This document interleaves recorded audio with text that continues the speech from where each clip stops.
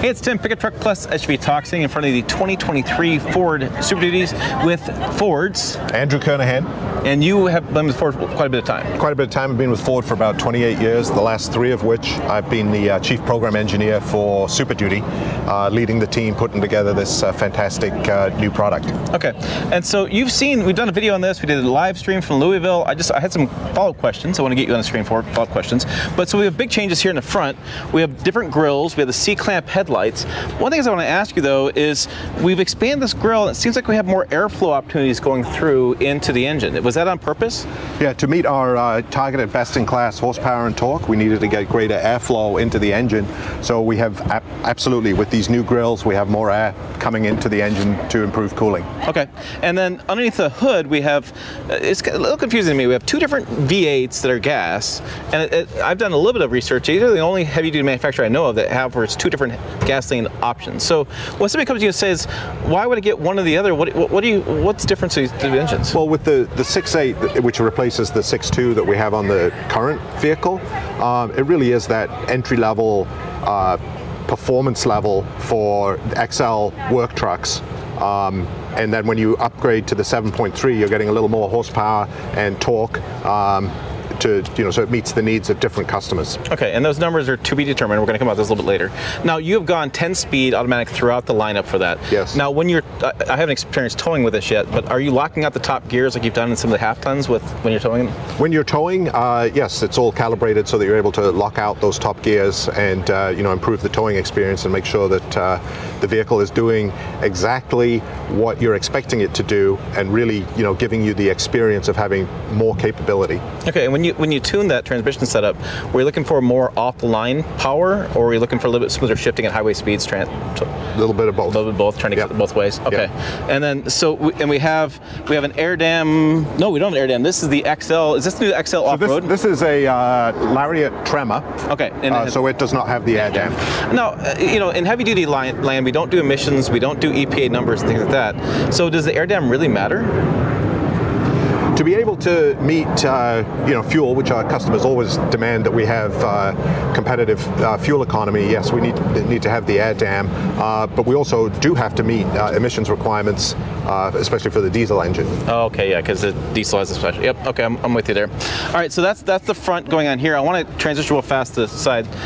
Again, multiple videos on this channel on this. So we have the side bumper steps built in here. So talk me through this. So do you have an engineering pound weight that you have you can't exceed this step?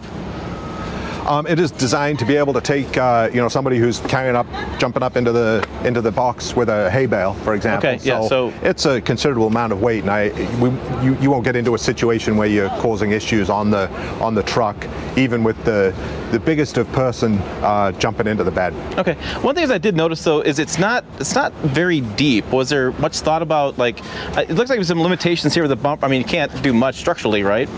Well, the key is to be able to get the ball of your foot in there so you're able to swing your other leg over into the top. And yes, we worked really hard to make this as big as we possibly could.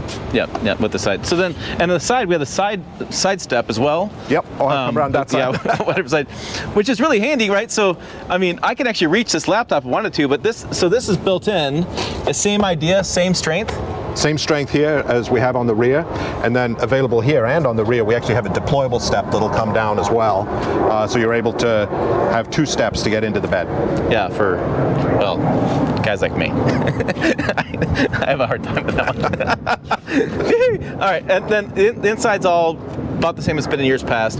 The one question I asked your team in the background, I always find this fascinating, is on the front, we still have the locking 4-wheel drive, the twister system there. It seems weird. It seems like you have the button inside, but now you still can do it outside. Well, we made the choice to maintain that, just so if you're Super Duty is all about being able to go anywhere at any time and having all of that capability. So we maintained that manual hub lock just in case, so that you always have a way out of whatever situation you're in. Okay, yeah. And I'm sure we're doing massive amounts of towing, massive amounts of stuff as far as payload. Yeah, we're not able to talk about the numbers just yet, but we expect to be best in class. massive amounts. Like, you're towing a school bus behind this thing. Yeah, huge. All right, I'm thinking that's all I had questions for on this. I want to talk about the top things. So we have engines, we have the new bumper steps, we have the new grills, and we have a little bit more design stuff going on. But I was really curious about these different engines, because it is kind of interesting. 6.2 to 6.8, and for the average consumer, looking at these displacement numbers pretty close, it can make an interesting case for them. Well, the technology has really kind of moved on in the last 10 years for gas engines, so that's why we chose to do the 6.8 and maintain the 7.3, the Godzilla engine, which is well known and well recognized for its durability. Yep. Within the industry. Right, because you have less moving parts. Yep. And by the way, the Godzilla is probably the best name for the engine I've heard in like 10 years. We love it too. There you go. That's what I have for you on this Ford F-Series Super Duty. Check out the videos over here. Again, I have full videos of everything that's new in this vehicle too. You'll find that above. As always, thanks for watching. I will see you down the road.